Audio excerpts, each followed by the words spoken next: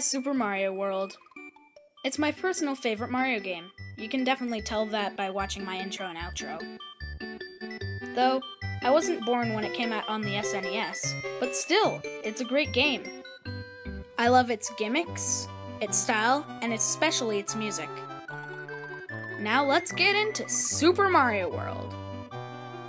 The gameplay was definitely cheerful. Also, the success of Super Mario World led to the release of the sequel, Yoshi's Island, but we'll talk about that in a future video. Speaking of Yoshi, a new concept in the Mario franchise was premiered in Super Mario World, and that concept was, well, Yoshi.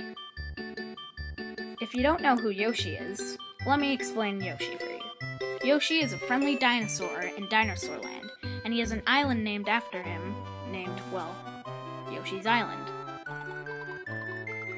Yoshi could eat enemies, breathe fire, and so much more. You also had to save other Yoshis from the Koopalings' fortresses. Speaking of the Koopalings, they were Bowser's adopted children. They had previously appeared in Super Mario Bros. 3. Their names were Roy, Wendy, Iggy, Lemmy, and Ludwig. Woo! That's a mouthful. Anyways, each Koopaling had their own fortress. Also, did you know that Nintendo ported SMB3 to the Super Famicom system just to see how well the controls were for the game?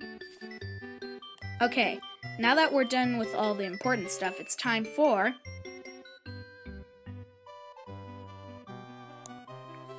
Did you know that you can play Super Mario World on the Game Boy Advance as well as other Mario titles?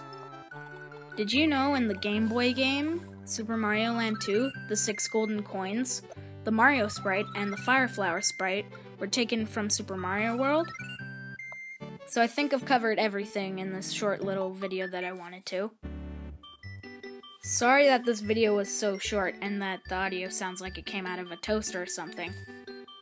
But anyways, thanks for watching. If you want to see more videos by me, then like, comment, and maybe even consider subscribing. See you later!